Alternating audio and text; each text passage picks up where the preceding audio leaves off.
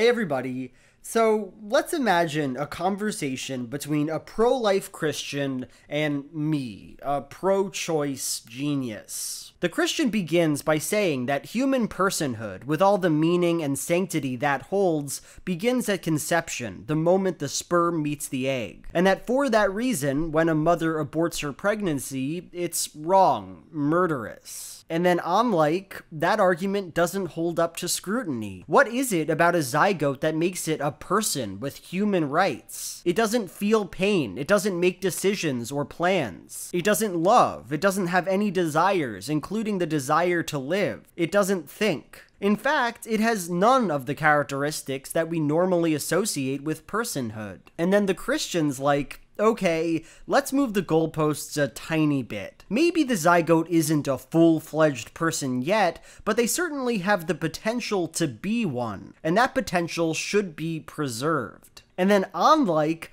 why are we placing this potential line here? Why aren't you mad that I'm not always having sex? Why aren't you mourning when women have periods? There's just no actual reason we're using the zygote to delineate between the potential for personhood and the lack thereof. And then the Christian says, the reason we should make a line here is because conception is when the human soul comes into existence. And then I put on my sunglasses and say, well, that's a faith-based argument. And if you want our society to restrict access to abortions on that basis, what you're really doing is forcing people to hold to your religious values. And I don't want to live in a Christian theocracy. And then the Christian's like, why not? Jesus died for your sins. And the conversation ends soon after. Now, of course, this is a caricaturish debate I've constructed here. Obviously, it could get more complicated. The Christian could come out of it looking better,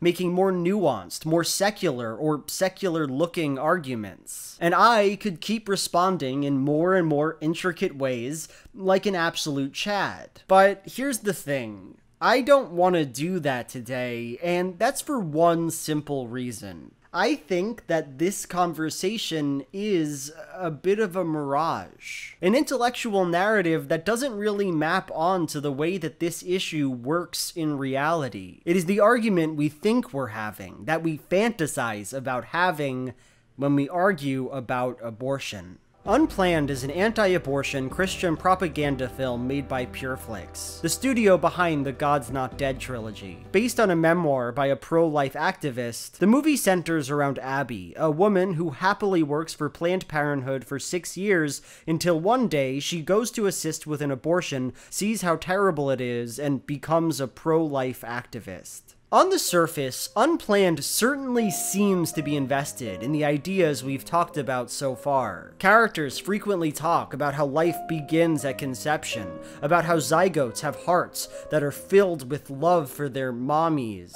And the opening scene in the movie is a bit of body horror. As the protagonist watches a fetus avoid its abortion, the message is clearly that this little dude is a person who's like, no, don't do this! Don't do this! But as we dive deeper into the film, what we find is something that's a lot more nuanced and complicated than what those points might suggest. A movie that continually works to challenge and complicate some of our ideas about what abortion means to society and what it might mean to the pro-lifers who hate it. Unplanned is a very interesting movie, and I'm excited to unpack it today. So with that out of the way, part 1. The terms of the conversation. As I stepped into Unplanned, I expected it to be a bit like God's Not Dead. You know, in the same way this kid gets into a debate with his atheist professor over the existence of God, I thought there'd be some good pro-life person, some bad or confused pro-choice person, and then they'd duke it out in the marketplace of ideas. But as it turns out, this is not the case. Over the course of the film, there just isn't any argument for the idea that life begins at conception, any argument against abortion. There was nothing I could really sink my teeth into and debunk. Instead, the movie is primarily focused on the real-world practice of abortion, on making the case that the people who do them, specifically Planned Parenthood, are bad and use shady methods. And Unplanned does this by making two main claims. First, that Planned Parenthood performs abortions in unsafe ways. In the first act of the movie, we learn that the protagonist, Abby, had a chemical abortion that took poorly and caused her a lot of pain. After the scene where we watch her writhe in agony, we see her call Planned Parenthood, and apparently they warned her about none of these risks. They just didn't give a shit, I guess. What happened to gently emptying my uterus? That is what I was told would happen.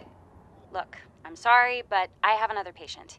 Later on in the film, the abortion doctor performs a botched operation on a kid, punctures her uterus. You know what? I don't care if you're comfortable, just do it. And instead of calling an ambulance, the mean abortion lady is like, do you know how bad the PR from this would be if we sent her to the hospital? We have to figure this out on our own. In both these situations, the point is clear. Planned Parenthood is an outright dangerous, craven institution, one that regularly jeopardizes the health of its patients. Second, Planned Parenthood desperately tries to sell people on abortions because abortions make a money. This is an enormous part of the film. Probably 20 to 30 minutes of it are dedicated to this point. But for our purposes, this little speech that the abortion lady makes conveys the point just fine. Fast food outlets look to break even on the hamburgers they sell. Do you know how they make their money?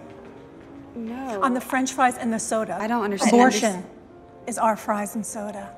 Abortions are like fries at McDonald's. Planned Parenthood just sells those suckers as hard as they can, and that's why they're providing the service. So, looking at these 2 points, we can start by saying that this is some belligerent nonsense, right? For one, there's just no evidence that Planned Parenthood frequently does malpractice, doesn't tell women the side effects of their medication, puts women's lives at needless risk. How often does that happen? I found no research to suggest that it's some big problem. All we have to go on is this one lady's dubious and transparently agenda-fueled memoir. And as an aside, I feel it's appropriate to say here that while, yeah, abortions are a medical procedure that do come with risk, it's a whole lot less risky than the other thing pregnant people can do: give birth. A point which never comes up in this movie for obvious reasons. And as far as the other point is concerned, that Planned Parenthood constantly upsells abortions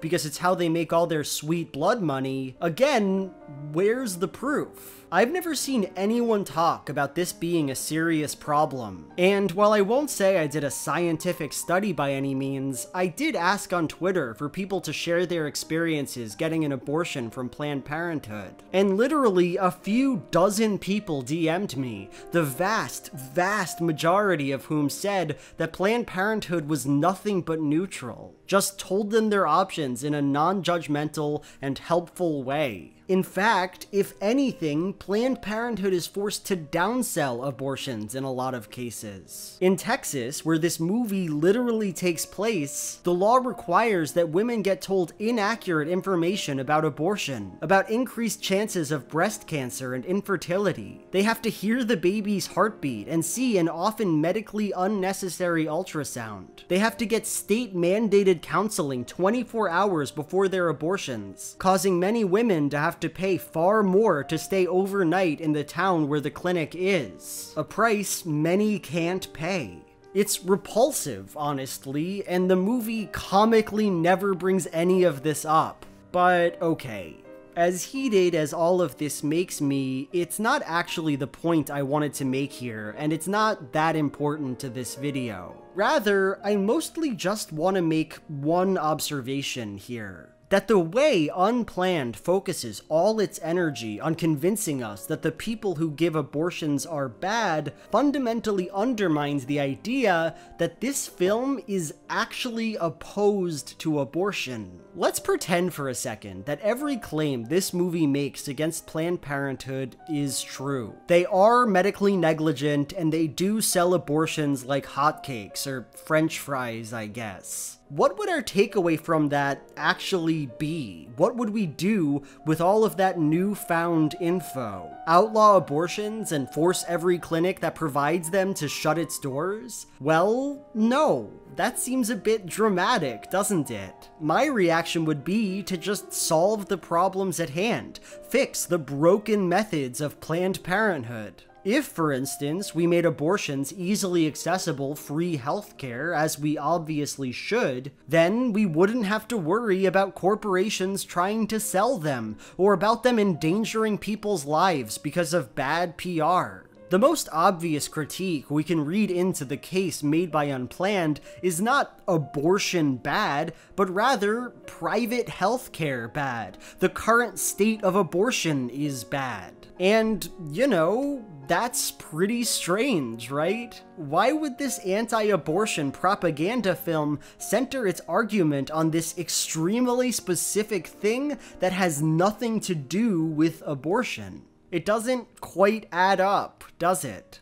Part 2. The moral stakes of the conversation. Okay, we'll get back to that can of worms in a little while, but for now, let's change the topic to another interesting aspect of this movie. In the first act of Unplanned, as Abby, the protagonist, volunteers at Planned Parenthood for the first time, she encounters a pro-life protester. He yells at some lady to not get an abortion and calls her a baby murderer. Does Daddy know that you're here?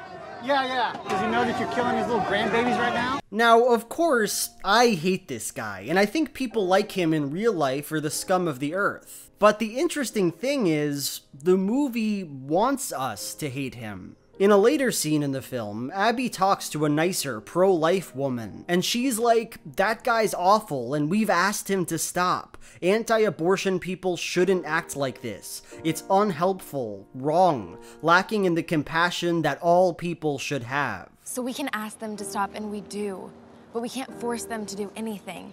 So for what it's worth, I think you're right, Abby.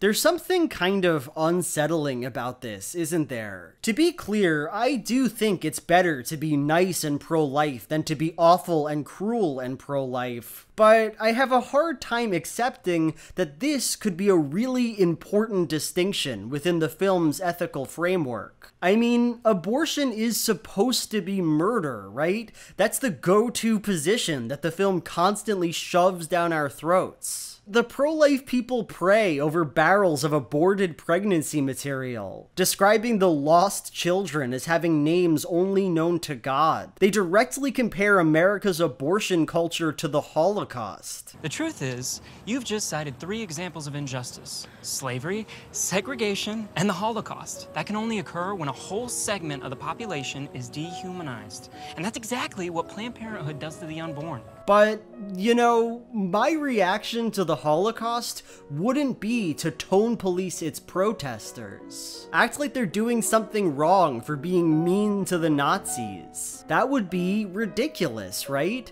Rude words are a justified response to mass murder. And yet, this notion that we should always be nice and polite and forgiving about abortion is one of the most important threads in the movie, one we can see most clearly through Abby's arc. When she starts getting involved with abortion, taking on more responsibility at Planned Parenthood, her husband and parents both dislike it, but they do so in a really low-key, kind of detached way. They say a few words here and there about how they hope she'll stop with all this, and about how life begins at conception, but they don't really engage further than that. This is particularly strange in the husband's case. Here's a guy who explicitly believes that a life worthy of human moral considerations is created at conception. Okay, pretend for a second that you're someone like me who believes all abortions are bad.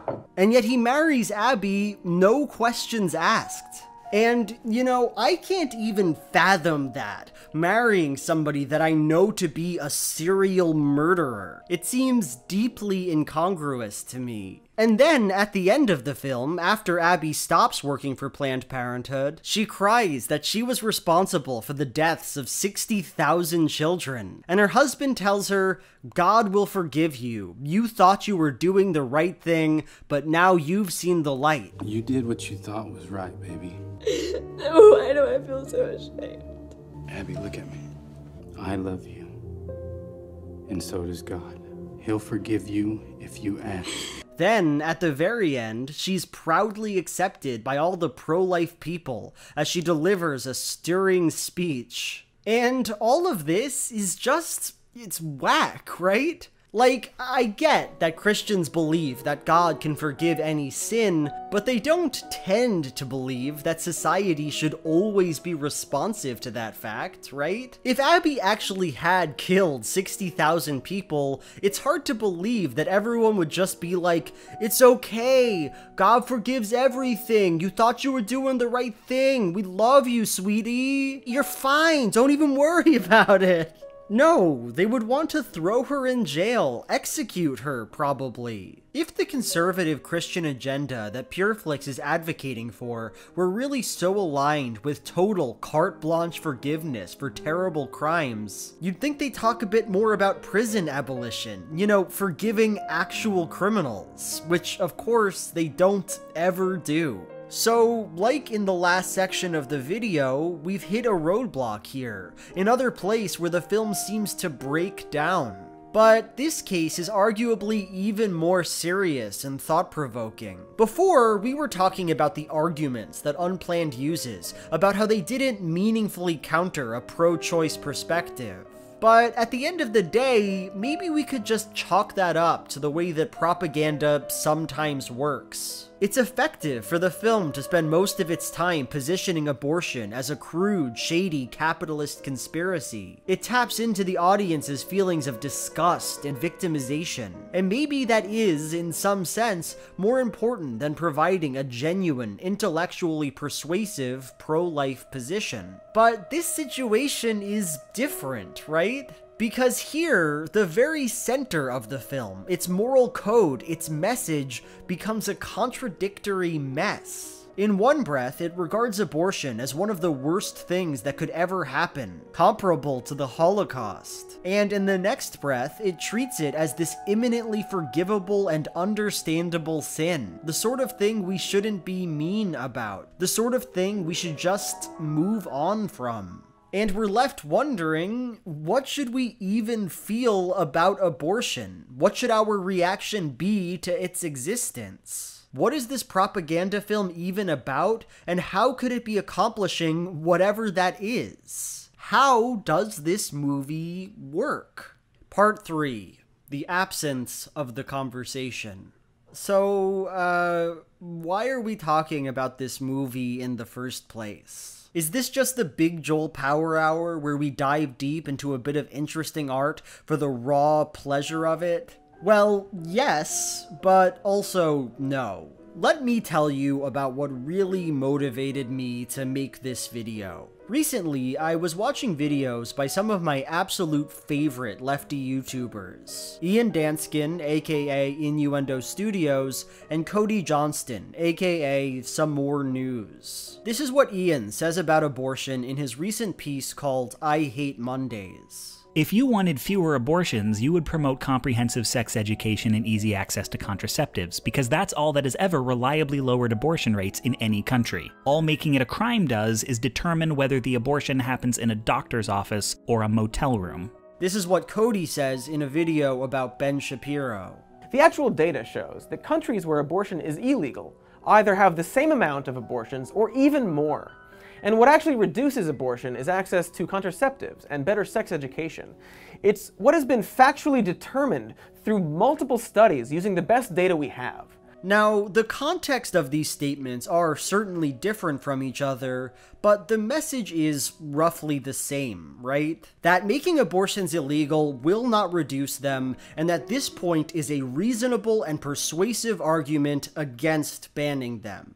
Now, this is obviously not a call-out of either of these boys, these beautiful sons of mine, but I will say that this argument utterly baffles me. For me to be a pro-lifer, one who ever wanted to ban abortion, I'd have to accept two bad premises. First, and probably most importantly, that a fetus at every stage of its development is a person or person-like entity who is owed various moral considerations. And second, that those considerations trump the autonomy and safety of the mother. In other words, I'd have to think abortion was murder. And if I accepted that, then no, I wouldn't be okay just making abortions legal because making them illegal wouldn't prevent them. This is 600,000 abortions per year we're talking about. And making contraception more available and teaching more people about it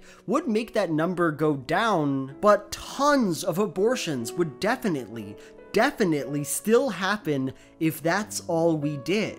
And considering that, if I were a pro-lifer, perish the thought, I wouldn't be down to just say, well, whatever, let's just let that go. This systemic mass murder is just part of living, I guess. No, honestly, I'd probably say that we just haven't tried hard enough yet. Haven't put in the enormous amount of work we'd need to fight against this unbelievably bad thing. So to me, this argument is kind of incoherent. It sounds common sense and reasonable, but it just doesn't seem like it works. Seem like it could ever convince the people who actually need convincing. I see arguments similar to this all the time. Points like it are pretty common in discussions about abortion, and again, I'm not trying to pick on these two. But it does leave me with a question. How does this conversation happen? What does abortion mean to many of the people who talk about it? And watching Unplanned in all of its propagandistic strangeness helped me make sense of it, at least a little. Because within this film, abortion is not a concrete idea, the sort of thing we can analyze for its material impact and make a judgment about. Rather, it sees the practice as this peculiar and contradictory social object, an act of horrendous violence that we should not treat as such, a terrible crime with no substance or gravity. What's more, even as we're assured over and over again that abortion is wrong, every time we try to actually look at it, it escapes our grasp. All we get to see or really think about is the people who do it. How bad Planned Parenthood is, how George Soros is responsible. Have you ever seen the names of our donors? Soros, Gates, Buffett. So abortion here is really just an absence, a trick of language that is amenable to any situation, that can shift its meaning at the drop of a hat to suit the case the movie wants to make. And sure, by the end of Unplanned, we might feel disoriented, like we can't quite conceptualize abortion as a moral problem that needs solving. But the movie doesn't need to care about that, because it gets something way more valuable in return. The ability to produce a set of claims that look real and important, but which could never be countered or explored in any way that matters. If I said, Planned Parenthood isn't an awful institution and it doesn't do any of the weird things you say it does, they could say, that's not the point. Abortion is a problem on the face of it. If I said, fine, Planned Parenthood is bad and abortion should be part of free national health care, they'd say, give women free abortions? You'll only get more abortions that way. If I say that abortion isn't murder, they'll respond with viscera and body horror and people praying over barrels of fetuses. If I say, well, if abortion is murder, why aren't you acting like it? They'll say, because we're Christians. Christians are fine with murderers. In lieu of an actual conversation, the sort of fun hypothetical I began this video with, all we find is a smokescreen, a series of double binds and manipulations that provide the fiction of a real argument, but that doesn't come with the burdens of an argument. Evidence, thought, justification, standing by your convictions, the possibility of being wrong. But when I really thought about it, I realized that this sort of rhetoric that Unplanned uses, its way of positioning abortion as an absence, isn't as simple as it just being a propaganda film that wants to manipulate us. Rather, it relates in a deep way to the way abortion conversations so often work. It is reflective of our general abortion discourse, at least in the US. Like, one of the most important messages of Unplanned is that making abortions available doesn't reduce the number that people get. Abby starts the film believing the opposite, but then learns progressively that abortion only begets more abortion. And then, Cody Johnston comes in and looks at an argument like this one that a pro-lifer makes. The absolute level of the activity decreases, but what's left is going to be illegal just by logical necessity. And he goes, no, no, no. Legalizing abortions doesn't increase the rate at which people get them. Just look at the actual statistics for 1 second. But if the people behind Unplanned saw those statistics and believed them, do you think they'd become pro-choice? Well, maybe. People can be convinced by strange things, but I do doubt it for the reasons I talked about before. And if I came over to Cody's house to vibe and chill and said, hey bro, I actually found a set of policies that would allow us to ban abortion effectively. Now we can needlessly steal women's bodily autonomy to our heart's content.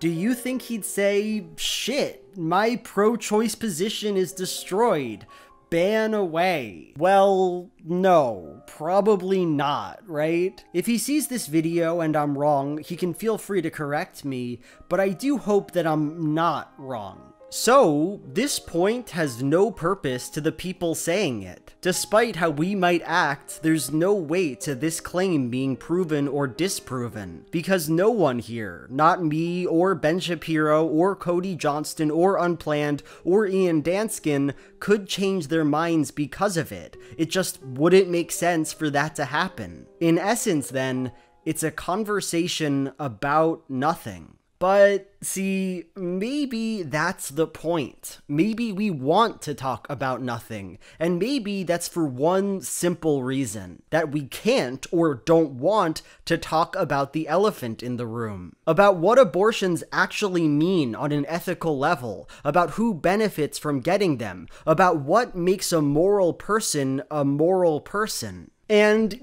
I think we avoid this stuff at least partly because if we did talk about it, it might create some level of discomfort. The people behind Unplanned might hate abortion. They might legitimately see it as murder and think that the people who get them should go to jail. I don't know. But either way, a statement as bold as that probably wouldn't land well among the film's audience. Many of the people watching this movie might have a real problem with abortion, but not necessarily a coherent one that comes to them through careful moral thinking. They might find the practice upsetting, ungodly, and worthy of being banned, but nonetheless, they still might not be willing to truly conceptualize it as murder, to look into the eyes of their parents and children and siblings and spouses and say, you killed a baby, like so many of you killed a baby.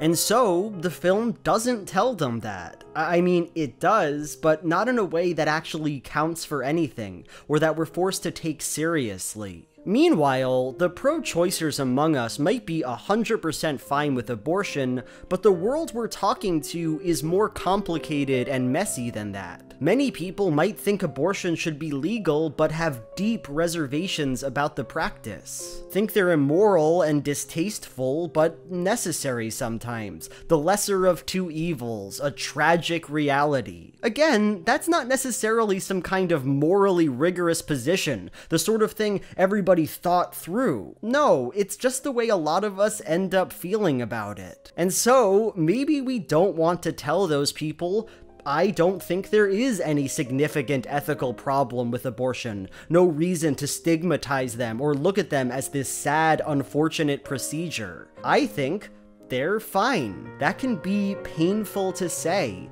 Feel like you're alienating reasonable folks, or like you're not sensitive enough to this serious and sometimes very upsetting issue. And so, instead of going with either of our options, saying that abortion is fine or saying that they're extremely not fine, we turn ourselves inside out to make strange arguments and moral claims that justify some of our beliefs without challenging others. Does it matter if making abortions available and accessible will increase or decrease the rate at which people get them? Well, not really, right? Not when you get down to the bone of the issue. But we'll keep having these conversations about this and other equally vapid subjects because we don't want to talk about abortion. Anything's better than talking about abortion. Hey everybody, thanks so much for watching this video. I know it was a bit intense or whatever. Like, comment, subscribe if you want to. I imagine this video isn't going to get monetized considering the subject matter, so of course any money you wanted to give me on Patreon would be appreciated. Cool. Anyway, now it's time for my Patreon question of the video. Dan DeFord, parentheses, the Deacons, asks, what are your top 3 favorite donuts? Please note, an eclair is not a donut. Okay. Crullers, apple cider donuts, and just normal glazed donuts. Okay. Bye. Hope you liked it. Okay, bye. Hope you enjoyed this video, and I hope you have a nice day.